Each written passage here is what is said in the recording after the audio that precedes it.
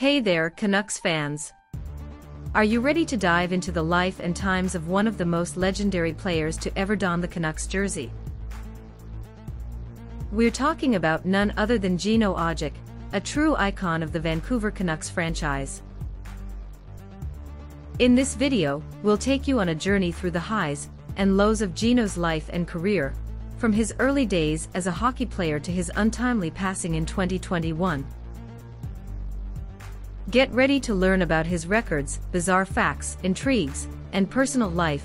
This is the ultimate tribute to a Canucks legend. But first, are you a Canucks fan? Show your support by hitting that like button and subscribing to our channel for more content like this. Gino quickly became a fan favorite with his gritty, hard-hitting style of play, earning the nickname, the Algonquin Enforcer, for his First Nations heritage and his ability to throw down with the toughest players in the league. He was a vital part of the Canucks team that made it to the Stanley Cup Finals in 1994, and his energy and enthusiasm on the ice helped rally the team to some of their most memorable victories. In 1995, during a game between the Vancouver Canucks and the New York Islanders, Gino Odjick sucker-punched Darius Kasparaitis. The incident occurred after Darius delivered a legal check on Odjick, which resulted in Odjick falling to the ice. Odjick then got up and skated over to Darius and threw a punch at him without warning, knocking Darius to the ice. As a result of the incident, Odjick received an 8-game suspension from the NHL. Another memorable fight took place in a game against the St. Louis Blues in 1994. Gino Odjick found himself facing off against Kelly Chase, a well-known enforcer on the Blues roster. The two players engaged in a brutal fight that lasted several minutes, with both men taking some punishing blows. Gino managed to get the upper hand towards the end of the fight, landing several hard punches on Chase before the referees finally intervened. Which was your favorite Gino Odjick's fight? Share your thoughts on Gino's legacy in the Canucks community. Gino Odjick was more than just a tough guy on the ice. He was also a record setter, and a bit of an enigma off the ice.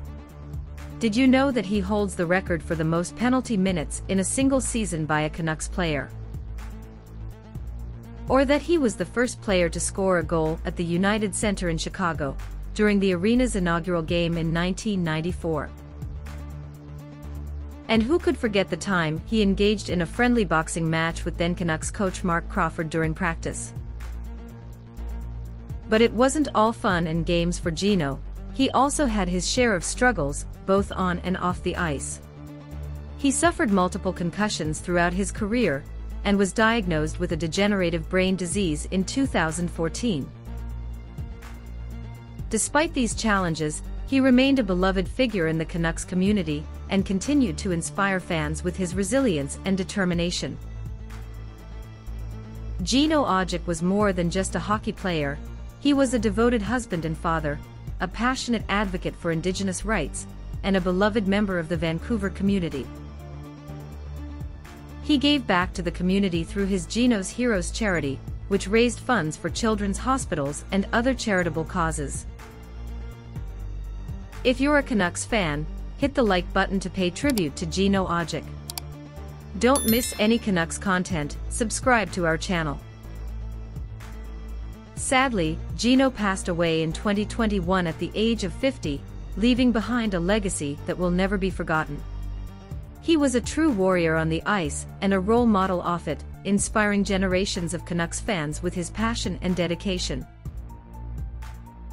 From his early days as a scrappy young player to his later years as a respected elder statesman, Gino Odjick will always be remembered as one of the greatest Canucks of all time.